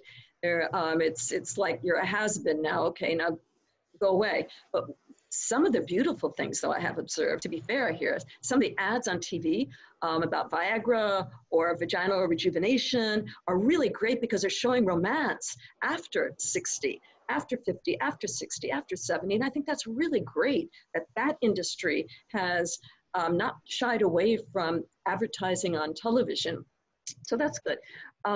But I think that we need a new name for the senior citizens, and there certainly needs to be a new style.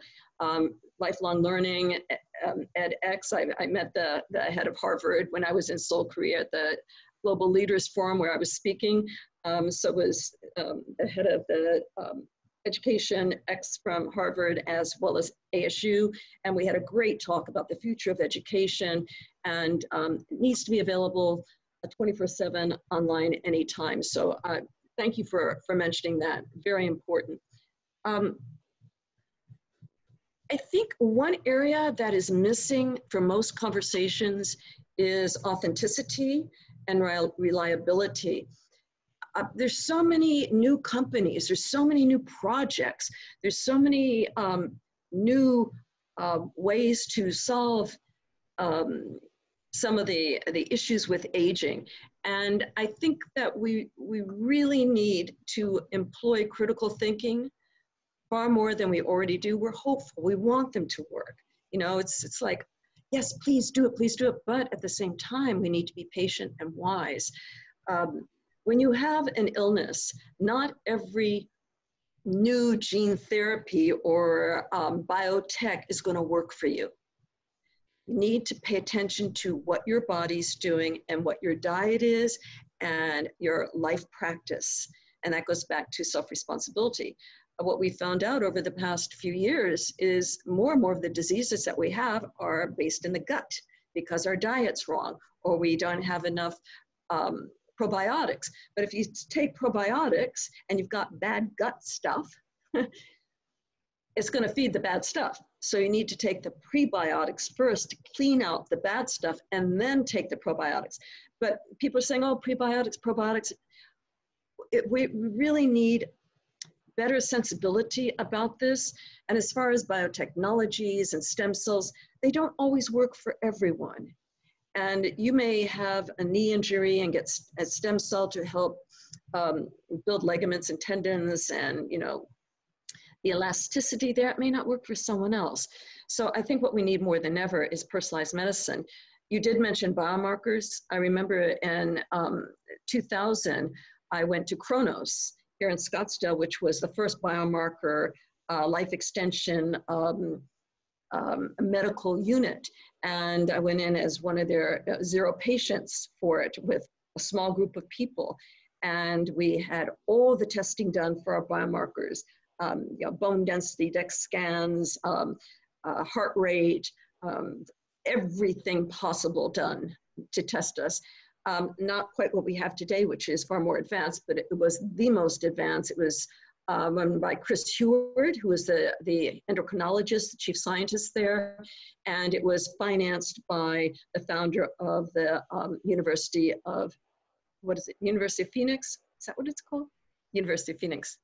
That's the online university. Yeah, the online, yeah. So John, I can't remember John's last name, but he put up the money for it. It was called Kronos, Kronos. And I found out everything about my body. And it was really fascinating. I still have it. It was a big, thick book given to me that had a breakdown of every single aspect of myself. Well, interestingly enough, I haven't found a biomarker group that I really have wanted to go to since then. But about 3-4 months ago, I had my hair follicles tested to test what was going on in my body. So my hair was pulled out and sent to a lab in Germany, and they tested to see what was going on in my body. And your hair follicle will have a time frame of 90 days, so it will report. So I got another booklet, not as thick as the Cronus one, but another booklet back on my body, what everything was going on in my body. And it was very interesting to see what my diet was doing, what deficiencies I had, where I was excelling and whatnot. But our best test is our own life. Do you wake up happy? Are you getting enough sleep? How does your stomach feel after you eat? What is your stamina? What is your attitude? And from every person who has ever lived a very long and healthy life, they say, oh, I smoked cigarettes or I drank my whiskey. That is almost inconsequential. What has been far more consequential is the attitude. And keep on moving, keep on exercising, and have a positive attitude. And it's hard to do, especially now, I know, but it's worth taking the time to practice it. And I think that is what I call my key to ageless thinking. I cannot agree enough, Natasha. I have studied longevity extensively, and centenarians and super centenarians. Centenarians, of course, are people who live to 100. Centenarians, super centenarians are people who live to 110, which are insanely small amount of people, like 0.0001%. And there's so much data that we now have on these people, and it's incredible data. But the one thing that has been overlooked by data scientists, people studying them quite a bit, is just actually spending time with these people, getting to know them, asking them questions rather than, you know, plucking and prying at them and getting blood samples and telomere lengths. All those things are important, you know, that's science. But if you actually get to know these people and start talking with them, you'll find that what you said is exactly true. These people are very positive in general, the people who have lived to 100 and plus. And the difference is they're not just positive. You have to understand how and why they're positive. They do not let negative life events get them down for a long period of time, is the key thing that I've found.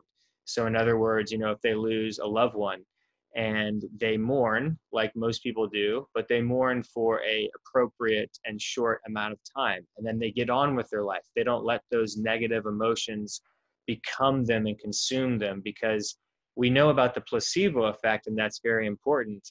But I think that what's not publicized is the nocebo effect, which is the opposite of the placebo effect. It's just as powerful. The placebo effect is essentially positive thoughts affecting your biology in a positive way, helping you potentially heal and overcome diseases and conditions. Whereas the nocebo effect is you just causing your own diseases and problems, essentially. And we have interesting data on the nocebo effect as well, too, with elderly people who are married. One person dies, and we have dramatic higher percentage of the spouse dying in a short period of time. Now, there's other reasons to explain this, right? If you're married and you're together for many times, there could be things like, oh, like I'm disabled and my wife or husband was actually helping me do certain things that I can't physically do anymore. But I've looked into that data extensively, and it's actually more than that. The nocebo effect tends to be the most powerful thing here. So I cannot stress enough to my audience how just keeping a positive mindset, auditing your own thoughts is so important. And so I really want the audience to consider what you stated there. And the other things that you stated are about personalized medicine. I talk about that all the time on my YouTube channel. And I'm not sure if you're familiar. I pulled it up. I have the app. There's a company called Viome, Viome, founded by Naveen Jain. And I have my food recommendations here for my Viome. I've been eating my Viome diet for about the last 13 months. My wife and I did it in May of 2013, and I took a test here to I'm trying to, yeah, the phone took the filter off, or it took the, I think it's a little better. But I've been eating my microbiome diet based off Viome for about the last year. And I personally think that it's helping, but it's an emerging science. So are you aware of Viome, and what else can you share about the microbiome in general? Well, I think it's really important to know our biome and our larger biome, our microbiome, that we take with us where we go, our whole stuff, you know, all the the elements, you know, that even cling to our hair or our hands, that we walk around with our biome. So I think that ties into the, you know, looking at what we're eating in our hair follicle and finding out what we're missing or what we've got. But to have that app is great. Apps are wonderful. The app for our psychology to help us with any negative thoughts we have, to remind us to find solutions rather than dwell on problems. Maybe apps to remind us to exercise, like I schedule Alexa to remind me at 11:30 every day to go into my gym, to lift weights and stretch and meditate. Also for drinking. You know, if you have an issue with alcohol or anything else that maybe you have a dependency for, to get an app to help you with that is very wise. So these apps are great. They really help us. Online groups that will help us if we're sad about something. I usually keep, you know, to myself about that. I maybe have a couple of close friends that I talk to. But I think that all this is really important, and it's great that you have an app for this, you know, for your biome, and helps you with your diet and all that. Yeah, I think it's the wave of the future. And what I'm looking at and what I designed in my whole body prosthetic, which is going to be upgraded in the I'm calling it a new human, which will be my body and genetically engineered, not only with you know, biotech, but, you know, nanomedicine and prosthetic parts and everything, looking at the direction we can go in protecting the vulnerability of our biological body. I think that's crucial, very crucial, because we can do everything possible, but if that virus comes and we're weak, so how do we deal with that? I mean, that's the bottom line, isn't it? We find ourselves with this issue that all of a sudden everyone's had a wake-up call. We're biological animals, and we are prone to disease.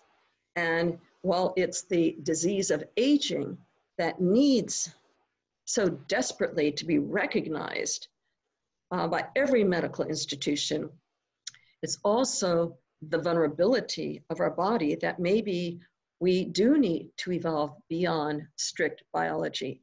Maybe we do need to have some type of security system in our body that identifies these viruses and other elements when they come about. I mean, you think about your computer, and you have malware, and then you have, you know, your computer gets scanned frequently. Mine does several times a day, to check for any fleshing, to check for any virus, to check for any websites I've gone to that may have been you know, stuck something on me, on my computer, I should say, but it's with ourselves as well. I mean, you know, we're walking around like going, who has COVID-19? No, where do we go? We can't see it.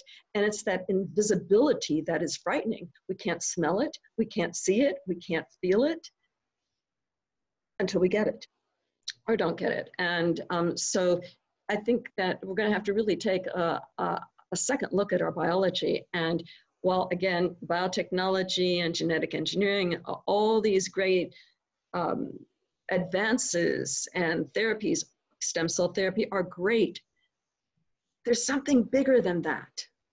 And that something bigger than that is, those are cures. They're preventative in large degree. I've been doing preventative DIY genetic engineering for years, especially with my bone density. I realized I was having bone loss, so I went out and I worked at finding solutions to that deficiency. And the result was, of course, vitamin D and exercise, and taking whatever nutrients and protocols I could to help build up my muscle mass and bone mass. With, you know, if you start having memory loss and you need to exercise your brain and build that elasticity. If you have joint pain, you need to stretch and move it and know what elements to take. But when we start getting into extreme genetic engineering of our bodies, the people who need it most are the children that are born with Tay-Sachs and sickle cell anemia and, you know, various horrid diseases. there's many DIY biohackers out there who are experimenting with their bodies, and some of them are doing it in ways that are smart, and some that are doing it in ways that are dangerous. So we need to also think about that. And one size does not fit all. And to doing everything we can to mitigate aging means going to your doctor and looking at your blood work and seeing what needs to be done, unless and until we can go in there and tweak and engineer the bad stuff out, put in more good stuff, and then we get to the core issue here, which is transhumanism, or the transhumanist agenda is to realize that as human animals, we have a condition. The condition is a limited lifespan or shelf life, a frail biological body, and a unnecessary but innate characteristic of our brainstem, our reptilian brain, which is fight or flight, and a propensity for sadness. And those things are ingrained in all of us. And we're continually having to mitigate that on a daily basis. But we brush our teeth on a daily basis, you know, so why not focus on this on a daily basis and do our best to mitigate it? So I'm all for DIY stuff and biohacking as long as it's done in a way that is smart, but also documented. I remember when, for my scientific breakthrough, I was so delighted and I had to prove it over and over and over again. I had to work with hundreds and hundreds of these small, simple animals to prove that the theory that I had worked on with my team was sensible, and we had to redo it over and over again, testing new chemicals, testing new methodologies, et cetera, until we found the methodology and the chemical protocol that was most effective and safe. And then we had to test over and over for months, and we had to document it on film, you know, had a video camera on the microscope, testing all our assays, recording it, and then finally writing and publishing the paper. And the paper was published in, you mentioned Aubrey de Grey. Yeah, Aubrey's a dear friend and so on. I've known for many years, published it in his journal, and it was blind peer reviewed.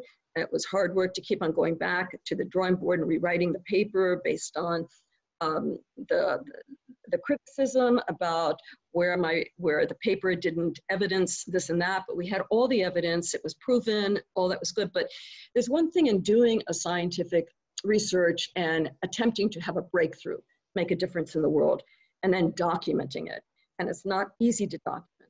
I thought writing a PhD doctorate dissertation was tough. Writing a scientific paper was really tough. And, but I did it and I got through it, and it's published. It's, you know, you can find it on the government's medical website, and of course in Aubrey's journal. But the point being that there's so many different protocols, so many different avenues. We're almost overwhelmed and flooded with, oh, this new technology, this new therapy, this new way. And it's just like, and we're aging as we're trying to figure it all out.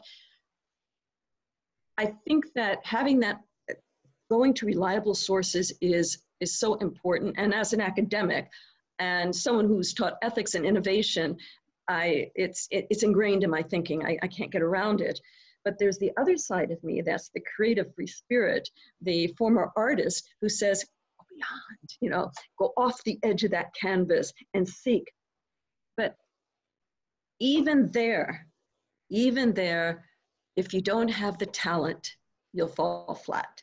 And then it's every artist has an opportunity to show his or her or their talent. And if they can't carry a tune, we know they can't sing.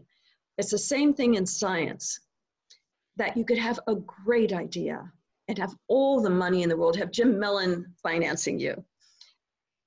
Unless you come up with the breakthrough and document it and it's proven, then it's not science. And is that good or bad? I don't know. And then we take a look at where we are with the COVID-19 and new possible therapies for it. Like this, I can't remember the name of it, that chemical that's being... Hydroxychloroquine. Thank you. Maybe it works in some people, but maybe it doesn't work in other people. Maybe some people, their body can take it and it will cure them from COVID-19. Maybe someone else is going to destroy their liver.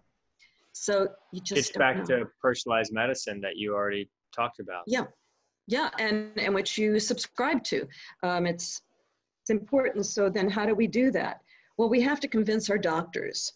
And, you know, I've had to do that recently with, you know, 2 surgeries I've had, and I've had to really work very hard at putting together my own medical team to help me in the different stages of my recovery.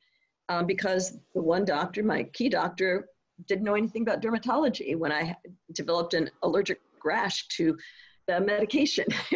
And so it's up to each one of us. And I think going back to the online education and learning and relearning, sorry, I came up too close. I think that going back to education and online learning and lifelong learning, that being given the reliable sources is what is needed today. Because there are so many sites that will sell you toothpaste with stem cell in it, and you think that you're going to grow new teeth. Not so. Definitely. Credibility is very, very important here, and I appreciate you bringing that up. I do want to just briefly mention that I'm the co-founder of Lev Sciences, so it stands for Longevity Escape Velocity. And my co-founder is Vladimir Trofanov. He is my IT wizard. He's got a team of about 30 coders who helps us build. And we're trying to build certain databases and businesses and services that you have talked about.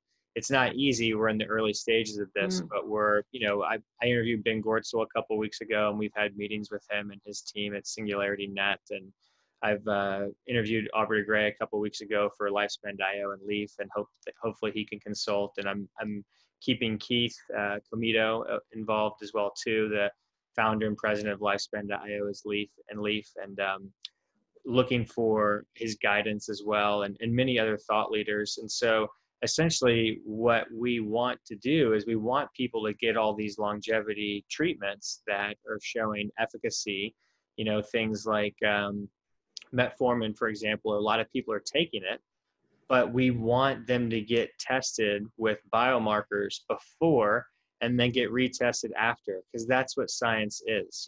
We want to actually see how much of an impact certain things are having on certain people. And then if you're taking like metformin and rapamycin and quercetin, for example, and you've done NAD plus infusions and you've had stem cells, we'd love to have, a DNA methylation clock, the Steve Horvath clock that we talked about before, and maybe telomere lengths and all the biomarkers possible tested beforehand and after. And we'd like to basically build that database. Obviously, it's a huge undertaking, but the point is that I want to be involved and help creating this in some capacity, because this is really important work for the longevity rejuvenation movement. I think that it sounds absolutely fantastic. I love it. I really important, very much needed. And it's interesting when you were mentioning that. I had spoken to my general practitioner about metformin, and he looked at me and said, "You don't need it. Why would you be taking something you don't need?" And I said, because in the life extension community, it's suggested. And so there is the issue of getting our medical doctors on board, but also not to take things we don't need, because if you take something you don't need, it could backfire. Yes. We've already discussed the microbiome. Dr. Eric Berg is a chiropractor, but he's become a very prominent YouTuber. I believe his YouTube channel has over 2 million subscribers, maybe 3 million nowadays. I watch a lot of his videos. I think they're very well produced, very scientific. And I saw a video recently where he talked about evidence that metformin may be negatively impacting the microbiome. And so I saw that and I thought, oh man, but the metformin, for people who've been taking it now for decades who did have type 2 diabetes, they dramatically, improved their lifespan and health span, because it protected them from developing other conditions and problems that most people with type 2 diabetes have. So in other words, it's murky water still here in 2020 with all these things. We need way more data. We need way more data on specific things. And I hope to be a part of building these databases and technologies with like-minded people. So another thing, Natasha, that you mentioned earlier is about your hair tests. Now, I've done a couple hair mineral analysis tests. I did one in 2009 and 2013, and I want to do another one too. They're cheap now. They're under $100. Is that what you were referring to, where it tells you like your levels of boron and iron and, you know, magnesium, things like that, or was it something different? I think it's something different. This was sent to a lab in Germany, and it just it sent out a whole chart on where the stress in your body is, whether it's, you know, in your musculoskeletal system, in your cognitive emotional system, you know, what it looked at. I can certainly get that information and send it to you, but it was extremely comprehensive. And I've had my hair analysis done in the past, many years ago, because I was working with inks and dyes, and I got aluminum poisoning. So it's not just a follicle, it's at the root of the follicle. It's not just like cutting a piece of hair, it goes down to the very base of the hair. Okay. And the labs in Germany, I don't know the name of the lab right offhand, but I can certainly send that to you because I think it's quite interesting. Okay, very interesting. Yeah, just to be clear, what I had done in 2009 and 2013 is I just took a snippet of the back of my hair. They need a certain length, but they definitely didn't get the root. So yeah, this is the root, and the labs in Germany. Yeah, okay. So it's, yeah. Very interesting. Okay, so Natasha, I'd love to finish up with talking about certain technologies and rejuvenation technologies, singularity, 2045, stuff like that, where you see this movement going. We've talked a lot about your history. You know, we've talked a lot about the state of the situation right now, where the science is. Where do you see all of this going with the rejuvenation field and technology in general? And it's a very vague, open question for you to answer however you prefer. Well, I think where I see it going is certainly not something that is happenstance. You know, it's not the 100 monkey theory. I think that it needs a focused direction. And I think that focused direction is on several different areas.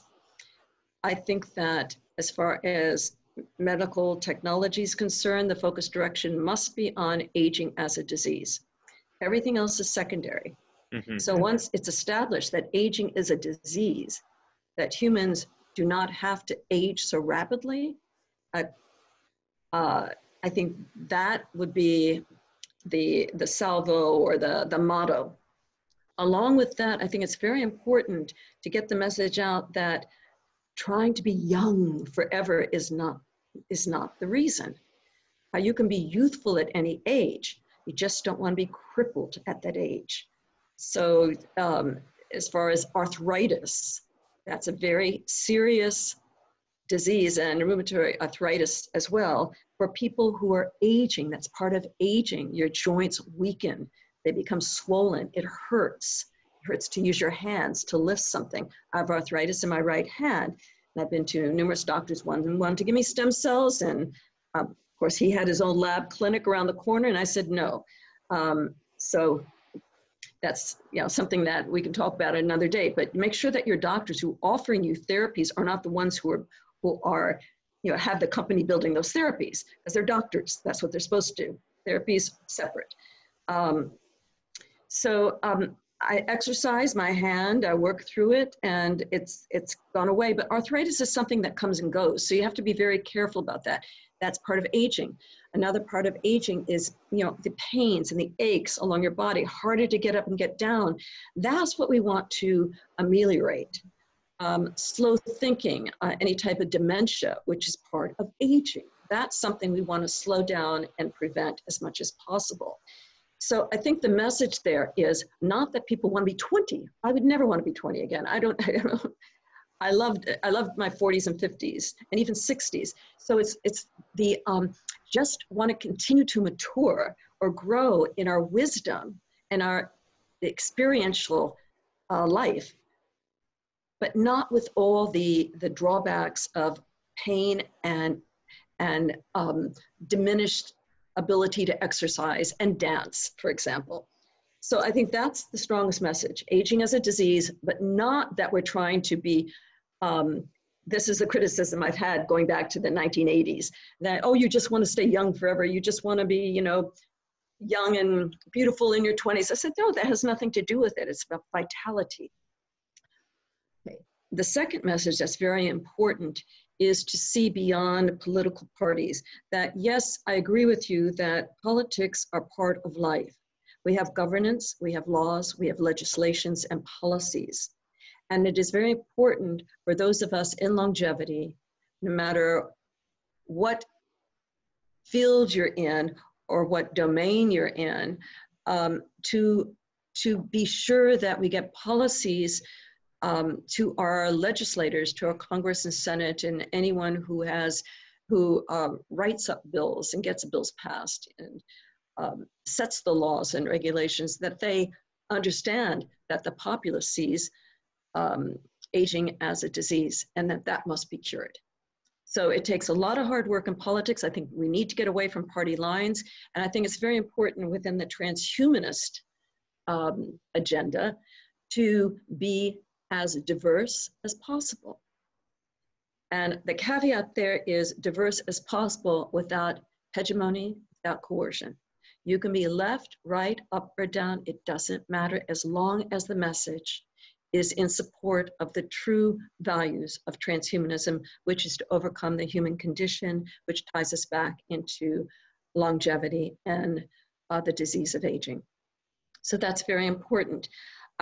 So the message there is, let's not just say one, you know, the USTP versus the techno-progressives or the libertarians versus the socialists. That is very 20th century, 19th century. It's very archaic. It has no place in the future of transhumanism. We need to focus on the issues and do what's best within the countries that are governed, and every country is governed differently. For example, in Sweden, you'd say Sweden is a socialist country. No, Sweden has free markets. It's not 100% socialist. It does have competition and free markets and capitalism. So I think we need to understand this more clearly than we do today. So I spoke about longevity and health and medicine and politics, now society. We need to invest more in our social understanding and our respectfulness as a society that has numerous different cultures around the world that differ. So the takeaway there is respect, of course, but multiplicity and diversity, to allow different cultures to behave the way they behave, as long as they don't coerce anyone else, as long as they don't push their views on anyone else. That's freedom of choice. Freedom of body is the next one, morphological freedom, the right to be able to augment, enhance, and upgrade your body, including your brain, and the right to never be coerced to upgrade, enhance, augment your body or your brain. Very important. The area in society as well is looking across generations to understand that we need to nurture our children, to be sure, but we also need to nurture our, I don't want to say senior citizens, I want to get away from that. The elderly, the people over. A rejuvenation generation, that's what you call it. We need to nurture the Let's... rejuvenative generation and keep them vital, keep them hired, keep them working, engage them. I would like to see designers, as I mentioned before, Tom Ford or Donatello or Donna Karan or whoever, come up with new styles for people. And as far as the technology that we're using today, we need to make sure that it's usable. And this is a human-computer interaction, and something that's very important in that area is that the technology needs to be available to everyone, not just people who are flexible with their fingers that can text, that there are people who need to use these technologies, these smart devices, and these apps, such as the apps that you're using, but may not have the agility and the fingers to use them. So we need better designs for the technologies that we're using. So that is medical, political, social, economics is the other area that our economy has faced an onslaught of vulnerabilities, and we're handicapped with it. So we need some smart people to get in there and figure out how we're going to get out of this mess that we're in. It's not me. I'm not an economist. But I think we do need to have economists work with us to take a look at this. So that's socio-political, economic views that I have. And the last one I'm going to say is on personal responsibility. There are a number of people in the world that may be less than kind, that use social media to damage other people, who will use hegemony or make themselves more important than someone else. And I think that we need to get beyond that. Andy Warhol said that everyone will have their 5 minutes of fame. Well, it's now 20 seconds of fame or 5 seconds of fame. I think we need to all grow up and get out of this selfie sensibility of look at me here, look at me there. I'm a bit worn out by it, and I'm sure most people are. And at least that's what I'm hearing in the back rooms of most organizations. Enough is enough. Let's just all get back to work and do what we can do. And lastly, there's room for everyone. Each of us has unique talents and skills and experiences. So let's stop thinking about celebrities or who's the most famous or who has the most tweets or who's recognized the most. There is room for everyone. And when I hear people saying, oh, this person is the most recognized or had the best at this, that is, to me, a negative. I'd rather be someone who contributes, not the best or the most, because there is no best, there is no most, and there is no absolute. Very I'll end on that. Very beautifully stated. That's fantastic. And I just want people to really think about all the things you stated there. There's a word that I repeat a lot on my YouTube channel, which is voluntarism. And I think that's kind of what you were describing, right? And yeah, I just put on my glasses so now I can see. Yes, I think that we need to stop saying, oh, I'm the best and I'm the most, or I'm the only person in the world, or, every one of us has something unique. Each one of us has a story. And we could say each one of us, meaning everyone, is the best or the only or the most unique, because each one of us has a different story. So let's let other people say that about us rather than saying that about ourselves. And I think that's something I learned from my mother, who was an honorable, lovely, brilliant woman who volunteered for most of her life, helping other people. And so even if we do accomplish something, or each one of us, someone accomplishes something that's incredible, let other people say that about you. Give them the opportunity. Yes, definitely. Those are very powerful ideas that I want the audience to consider. So Natasha, you've been very gracious with your time. And where can people get a hold of you or get in touch with you if they want to? I'm really easy to find. Okay. If you just Google Natasha Vita-More, you'll find me. My website is natashavitamore.com. I have a YouTube channel that's been on hold because while everyone else was doing social media and self-promotion, I decided to go the other direction and not do it. So, but I'm going to be coming out of the background into the foreground now that I have some new ideas I want to share. But just, Google me. I'm available. You can email me. I work with lots of students throughout the world, which is great. So many different universities are talking about transhumanism. It's starting to become coursework, and longevity along with that. So I think that if we take transhumanism and tie it into a new humanism, And that's one of my next projects as well.